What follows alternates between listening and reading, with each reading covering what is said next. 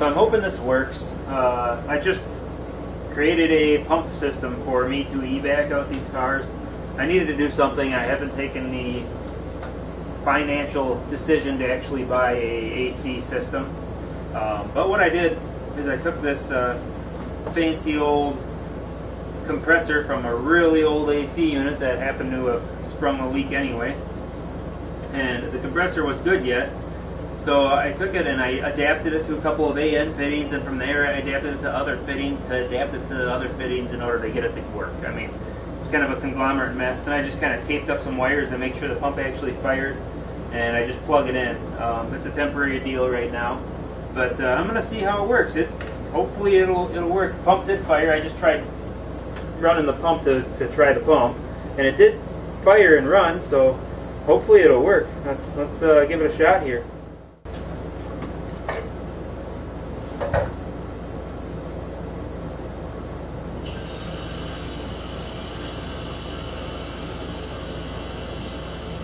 It pumps it really fast. 40, 30, 20. It's getting quieter. 10.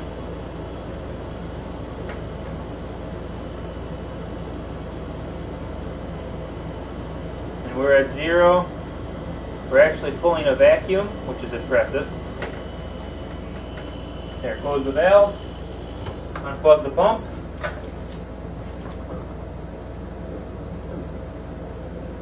And we have just evac'd the system on this car. We now have no pressure in there.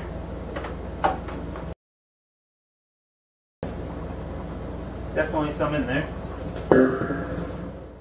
Now, just to be sure, I'm going to take and hook it up to my vacuum pump and see if I get anything out of this thing. I'm sure there's a little bit in this line because that was the high side of the pump system. And there's definitely some in there. Pulling through. Hear that? So we're letting that little bit that was in there vent out. It's almost gone now. A little blast at the end. Okay, so that's as good as I can do for an evac system, a homemade evac system. Very little waste, but there is some.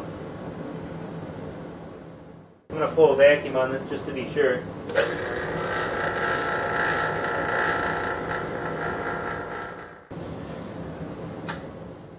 Okay, so for some reason I can't pull a vacuum that way. That's not the end of the world though. So I will, I got just a little bit of pressure that's building as it sits here. I suppose the Freon discharging cooled it down. Now it heated back up. So now I got to take this big bar off of here. It's in my way for that expansion valve. But once I get that out of the way, it'll be nice and easy.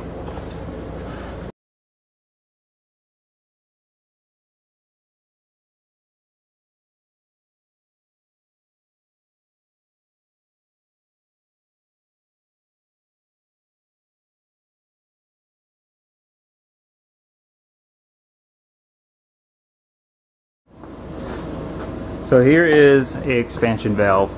This is the old one. You can see it's got its numbers on there, whatever. See how this is lower than this is? That's because it flows into here, down, and out. And this is the restriction from the high side going into the low side to cool down the Freon because it's at lower pressure. So then it goes through the evaporative core, comes into here and goes through, and the temperature that comes through here, this is a rheostat, activates this rheostat and controls where that pintle sits. Here's the shiny new unit. They even go as far as double packaging it, so they had a wrapper on top of this wrapper, kind of nice of them, and they send along these nice little gaskets. Nice little O-rings. So I'm going to replace these O-rings in the unit on where all the lines go in and out.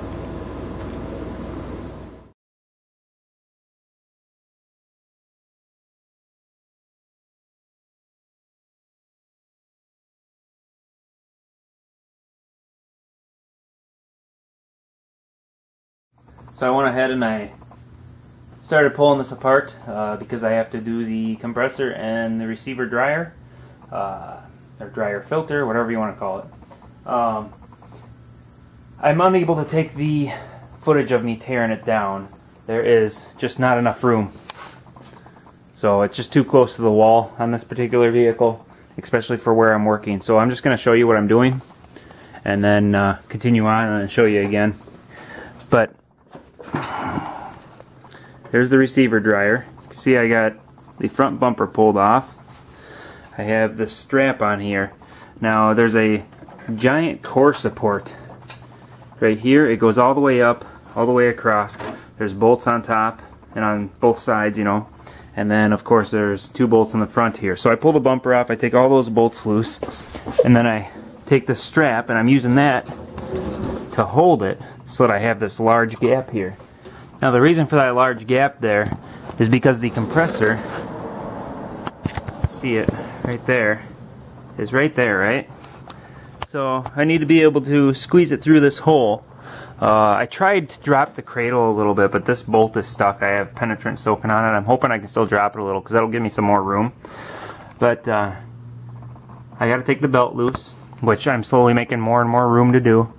But yeah, I have that assembly tilted forward with that strap, so you can see the amount of gap between where it goes. So that's where I'm sitting right now. I'm going to continue taking this thing apart, and I'll get back to you when I'm ready to show you some more. So okay, so you can see I got the bumper back on here. I got the compressor out, replaced it. See the new compressor in there.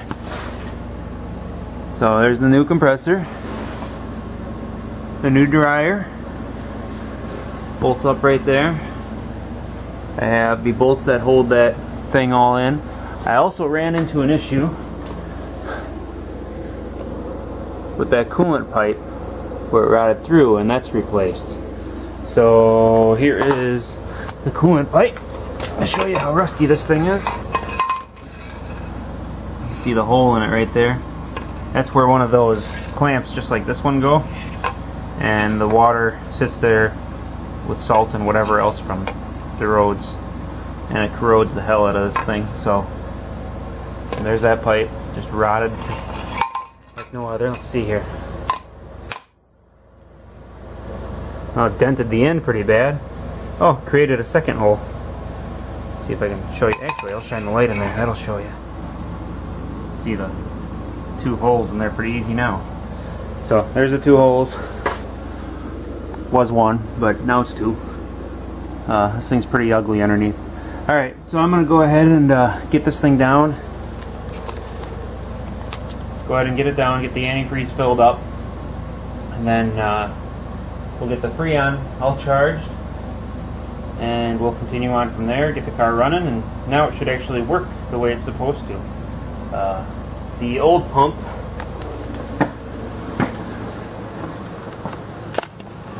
is right here. Just an ugly bastard. I mean, it's just hideous, gross, covered in who knows what. Oop, there goes a bunch of oil. Now I got a mess to clean up. See the seals. See the seals there. Sorry about the thing dangling. Lens cover. So here's the old unit. Oh, it doesn't feel very good. It's like too smooth. Wow, I've never had one that smooth. No wonder. All the seals must be out. Oh, there's one. So it's like there's one piston that might be compressing. You know, there's several pistons in these things. It's got like a wash plate in these that sits like this, and it does this weird oscillating thing, and then there's a bunch of pistons inside, and they compress the gas.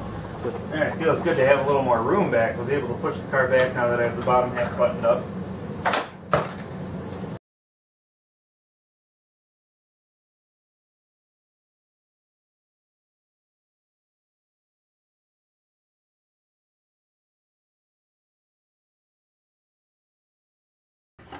Alright, the last time I did this charging thing, I actually charged this thing without using a scale. I based it off of pressures, and I heated up this tank, the charge tank, or the recovery tank in this case, and just heated it up enough to make sure it's got more pressure than the rest of the system. And then I put the stuff in there and took a estimated guess as to how much I needed. It ended up absolutely perfect. I left the gauges on, ran the vehicle on the last vehicle I did, and I didn't have to add or remove any. So I'm going to attempt the same thing this time, and if it works out good, I suppose I'll continue doing it from now on that way because it just works so good.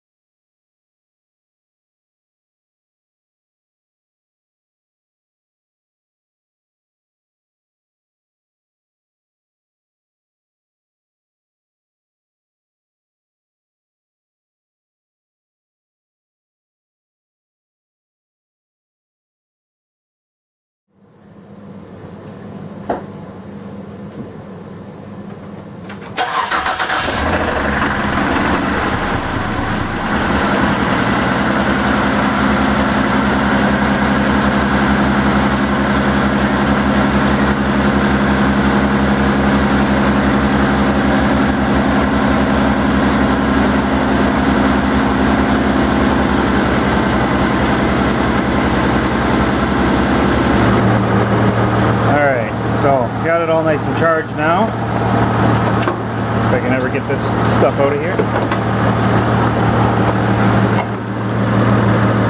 Now you can see the pressures. High side 215-ish. Low side 33. So obviously I've said this before, the pressure indicates the temperature basically. So there should be, since it's 33 there, it's 33 degrees at the evaporator, which means it's probably 40 degrees out of the vent. We'll go check it quick. Ooh, it's blowing cold. It is blowing real cold. Let's watch this sucker drop down.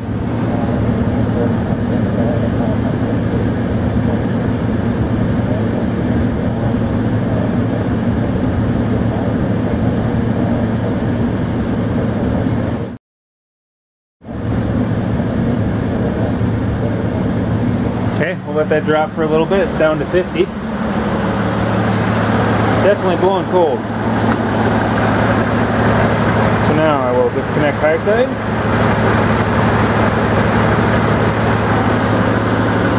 And then we will take the high side and we'll bring it into the low side. Oops. Or maybe not.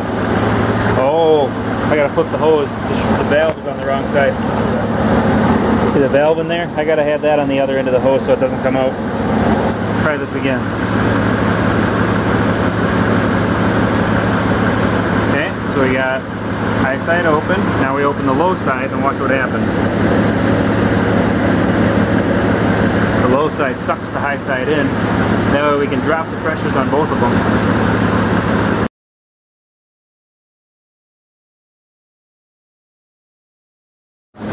Now that I actually have an AC machine, so to speak, that I can use, I will take these pressures and I'll suck them out with the AC machine, put them back in that reserve tank of mine. Not as good as I thought it would be, but it's definitely not too shabby. 50 degrees coming in here. It feels really cool in this car. It's a hot day today too. That's the garage temp. Since I opened it, it's gone up a little bit. It was at 68. I'm going to go ahead and pull this car out. It is chilly in here. It is really chilly in here. So what I'm going to do is I'm going to let this thing continue here.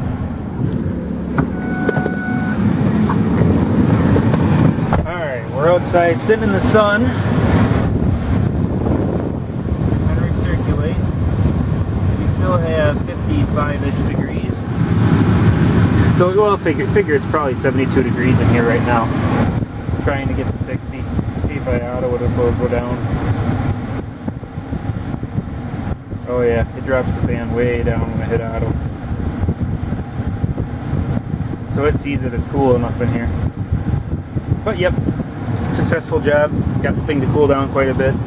And now I can go grab some lunch and get on with my other projects. you like this video, please make sure you don't forget to hit that like button. Like, share, subscribe.